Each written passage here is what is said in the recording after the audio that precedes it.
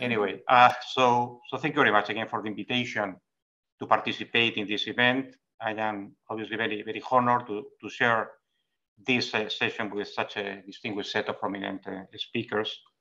I think by now different presentations before mine have already covered much ground on the implications of the ongoing technological disruption, including its impact on financial inclusion and resilience. I think the already vast literature on the topic and certainly the presentations in this conference stress this complex interaction of and combination of risk and opportunities that digital technologies bring to the financial sector. Indeed, I think it is remarkable how digitalization is contributed to enlarge the opportunity set of investors and consumers, increase efficiency and competition in the provision of financial services, and importantly, make those services available for larger segments of the population. So the significant acceleration of the financial inclusion indicators in the last few years in countries like, say, India and China, where digital payments have skyrocketed actually in the recent past, is just one illustration of the power that technology has to make the financial system more able to serve the public interest. The disruption created by technology, the new products and the new providers of financial services, particularly big techs, also poses relevant risks for the achievement of key social objectives such as market integrity, consumer protection, and financial stability. And those are precisely the objectives that justify public intervention where markets fail to deliver them on their own. So the establishment of rules and constraints on market activities, such as that performed by new tech players in the market of financial services, is the most relevant policy tool to address negative market externalities. That normative action should, however, be subject to the principle of better regulation, under which public intervention should, of course, be minimized to what is essential, actually, to preserve social objectives. But sometimes regulation needs to face relevant trade-offs, as public actions aiming at constraining risk for adequate market functioning may limit actually the ability by private firms, by tech firms, for instance, to deliver services that could otherwise be socially valuable, for instance, as a result of their positive impact on financial inclusion. So in that context, I think it's important to bear in mind that regulation is not the only form of policy intervention that can help correct market failures. At times, the direct provision of services by government-owned companies may contribute to socially desirable outcomes.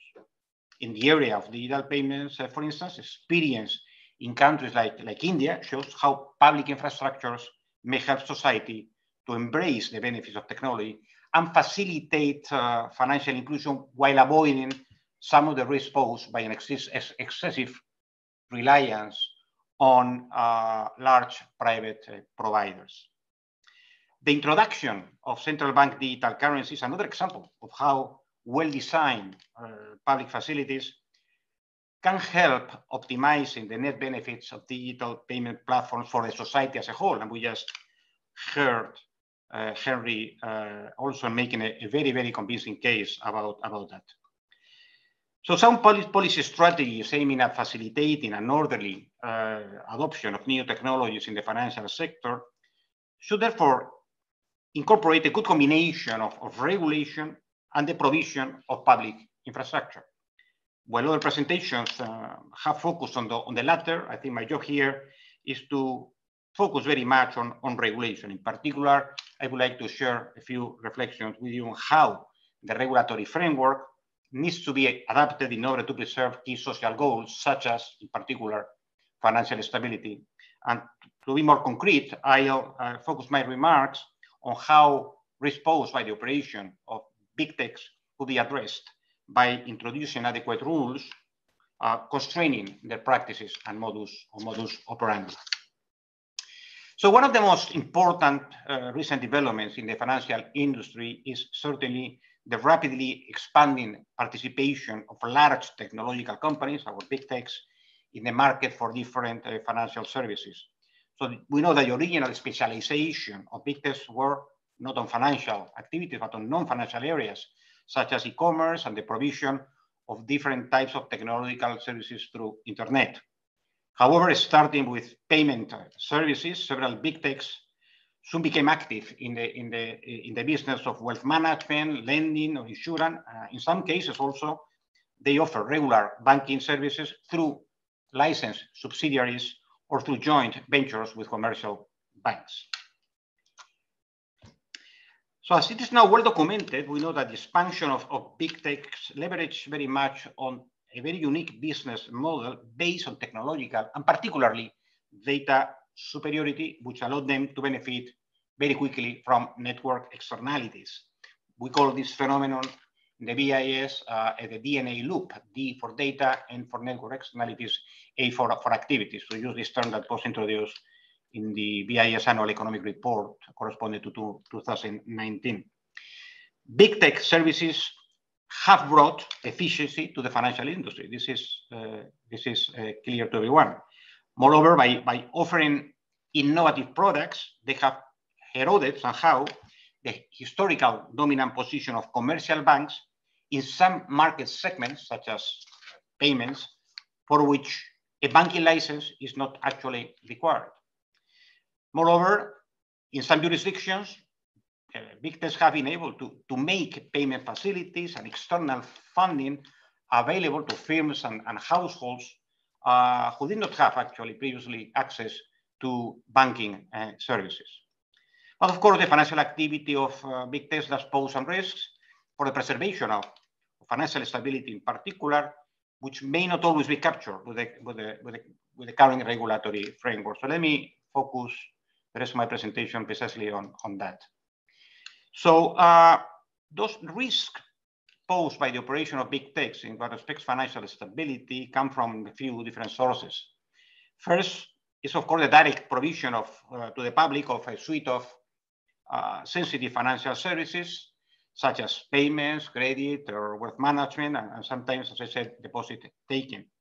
So the unsound performance of those activities could contribute to potentially systemic stress due to excessive indebtedness, liquidity mismatches, operational discontinuities, and also to facilitate sometimes illegal activities.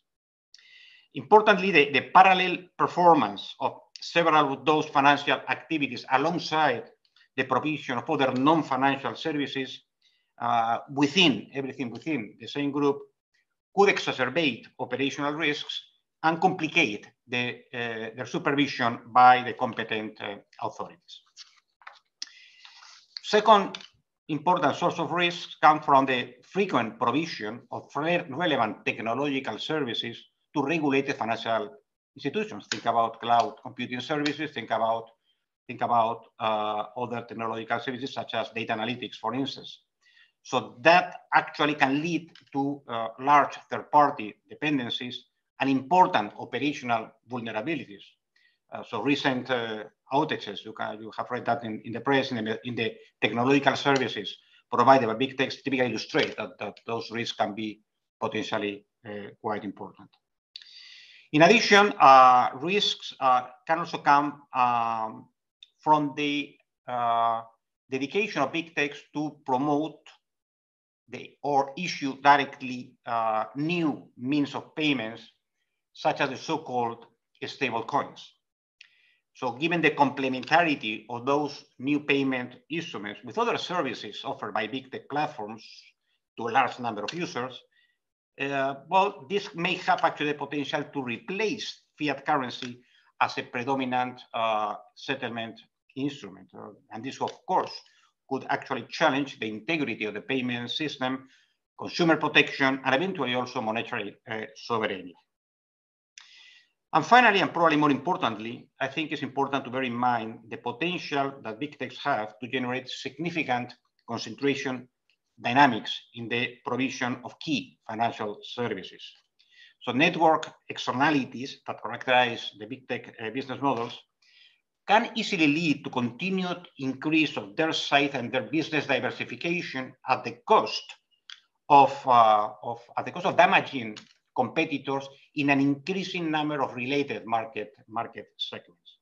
And it's important to bear in mind that this concentration is not only important from the point of view of competition, of market contestability, it's also important from the point of view of financial stability, as this concentration certainly amplifies the dependence of financial system participants on the services provided just by a few large players.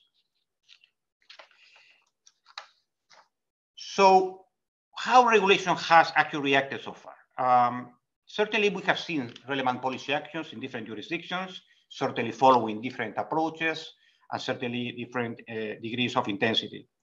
So far, in general, authorities are following somewhat piecemeal approach, aiming at inserting specific rules in the current regulatory framework in order to contain some of the risks that I have just mentioned. In particular, the provision of financial services like payments, wealth management, credit underwriting, other than banking or insurance are regulated now through an activity-based approach. So big tech subsidiaries that perform specific regulated activities are subject to the corresponding sectoral requirements that typically address consumer protection, AML, CFT, and sometimes also operational resilience. In some jurisdictions, authorities are now considering the introduction of a specific regulatory and supervisory regime for large providers of technological services to regulated institutions.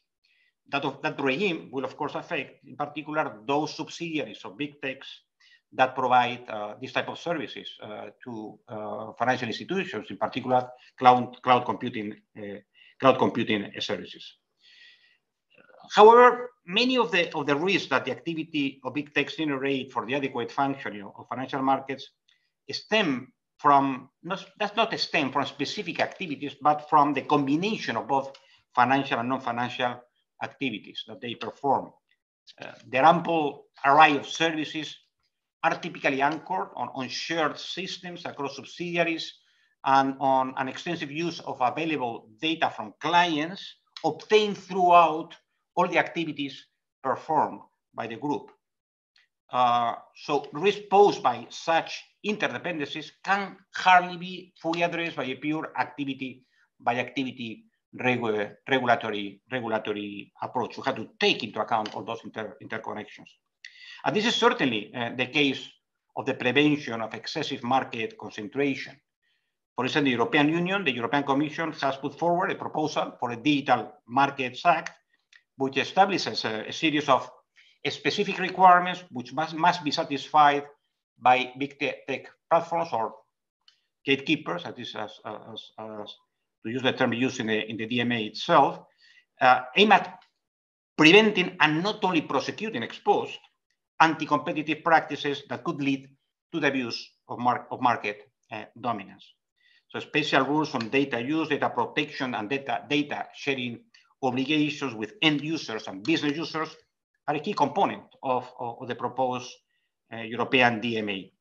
But a similar entity-based approach is being already enforced in China, following the rules established by the market regulator, SAMR, and is also the one considered in different legislative initiatives which are currently under discussion in the US Congress. Moreover, we have seen recently some initiatives for the development of a specific regulation of entities performing services related to stablecoins.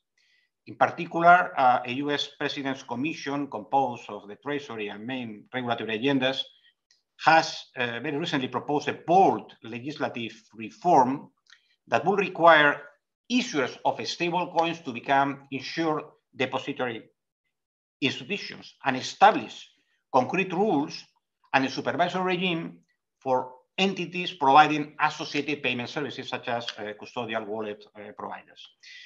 Moreover, this report by the Presidential Commission proposes limiting the affiliation of those entities with commercial companies. Of course, if those proposals are finally endorsed by US Congress, the scope for big techs to promote and sponsor stablecoins will be seriously constrained. By the way, you have read in the news yesterday that apparently Facebook is giving up in the project to develop a global stablecoin called Diem now. In sum, current developments aim at revising the currently existing activity-based regulation and add a few specific entity-based rules, particularly in the area of competition, to deal with some of the risk posed by big tech. So far, however, there is no ambitious attempt to consider a more comprehensive approach that could aim at addressing in a consistent manner the risk posed on different policy domains by the combination of activities that big techs perform as implied by their unique business model. So can we do it better? Well, it's fair to recognize that at present, there are no internationally established regulatory categories or standards aiming at addressing the risk posed by the combination of different types of financial and non-financial activities within the same group. Probably the closest reference is the notion of financial conglomerates. So following the publication of the report by the so-called Joint Forum back in 2012, jurisdictions established rules and supervisory practices aiming at strengthening the prudential regime of entities which are active in more than one regulated financial sector, understood as banking, insurance, and securities markets. One specific type of conglomerate rules are licensing frameworks for financial holding companies, FHCs. Those are typically large non-financial companies that hold controlling participations in two or more financial firms that offer regulated financial services across sectoral boundaries and, of course, exceed some minimum thresholds. So this FHC, the financial holding company, and the financial institutions it controls make up what we call a financial holding group, which basically conducts financial activities. And indeed, the non-financial activities performed by the groups are typically limited to maximum thresholds. In China, the central bank, the People's Bank of China, is now requiring companies that control two or more different types of financial companies, including big techs, such as Ant and Tencent, to apply for an FHC license. The Chinese regime establishes requirements for the parent FHC company in terms of minimum profitability, financial capacity, and owner's fit and proper conditions. It also promotes sufficiently simple corporate structures and imposes a specific governance procedures, including the centralized management of all relevant financial risks across different firms within the group. The regime also entails the fulfillment of consolidated capital requirements at the group level and includes constraints on related party transactions and cross-subsidiary interaction. So certainly, the FHC regime goes a long way towards satisfying the quest for a comprehensive entity-based regime for big techs which are active in the market for financial services. That regime, however, the specific regime as it is now designed, may fall a bit short of addressing relevant risks. So as we have discussed before, challenges posed by big techs for the preservation, for instance, of financial stability or more generally adequate market functioning are associated to the combined provision of different types of financial and non-financial services as part of their unique business model. So that entails using common technological and data infrastructure for the provision of those different services. So notice, for instance, that in some jurisdictions, in particular in Western countries, actually the non-financial activities of big techs are actually more important than the financial businesses. Therefore, the grouping of all subsidiaries offering financial services under the same holding company may not be enough actually to control, operational risk as well as different forms of data or market abuse. Furthermore, important to stress that payment services are not explicitly included in the definition of financial holding companies in existing regulatory frameworks. So given the crucial role that payment services play within the big tech ecosystems, and in particular as an enabler for the provision of complementary financial services. A greater focus on payments could be added actually to an eventual reform or revision of the financial holding company regime if we want it to be more effective to achieve actually its objectives when applied to large technological groups. In any case, I think the FHC regime seems quite a useful reference for policy reflection on how best regulate big techs with the aim of preserving financial stability and other relevant social goals. Yet that reflection should consider how this regime could be adapted to cope with the unique business model of big techs and the key role played by their payment infrastructure. So let me now finish a few general remarks here. I think the disruption that technology is creating on the market for financial services is probably unprecedented. Many people will agree with that statement. It's clear that the new developments are changing dramatically the very nature of the services offered, the diversity of both users and providers, and the way the latter, those providers actually perform their activities and distribute the products that they offer. So in that context, I think that the public policy response to such a far-reaching disruption should be commensurate to the magnitude of that disruption. So that entails both the public intervention, direct public intervention to provide the required infrastructure to fully grasp the benefits associated to innovation, as well as an overhaul of the current regulatory framework. But frankly, the current regulatory setup, current normative setup, consistent of a series of activity-based requirements accompanied by specific rules only for traditional financial institutions, is simply not fit for purpose. In particular, the potential implications of the activities performed by big techs in the market for financial services require the establishment of a consistent set of entity-based rules spanning over different but related policy domains. And for that purpose, we may require first brand new regulatory categories, but also supervisory procedures able to address the challenges posed by big tech's unique business models, including effective mechanisms of coordination among financial, data, and competition authorities. Of course, the good news is that some relevant policy actions are already taking place in several jurisdictions. What we need now is essentially sufficient ambition, policy impulse, and international cooperation to make those efforts more comprehensive and hopefully also consistent at the global level. So let me stop here, and thank you very much for your attention.